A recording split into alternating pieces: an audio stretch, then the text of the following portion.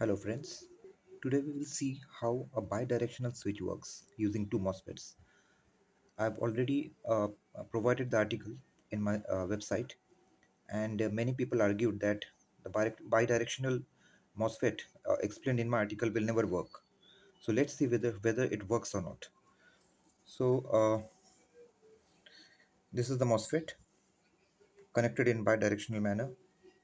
I have I've placed two external diodes. Actually, it is not required, but still I've put two external diodes so that the bidirectional works. When one MOSFET is switched off, the conduction takes place through the other diode and vice versa.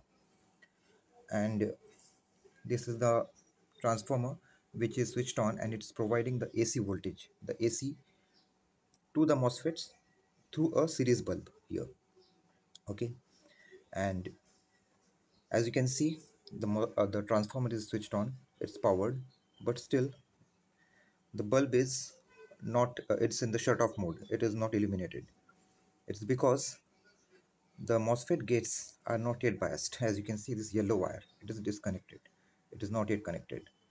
So now I will connect this yellow wire to the 12 volt supply SMPS and see we will see that the bulb illuminates, and this completely proves that this bidirectional SSR using MOSFETs, it perfectly works, and whatever is provided in my article, it is true and it is in working condition. Let's see.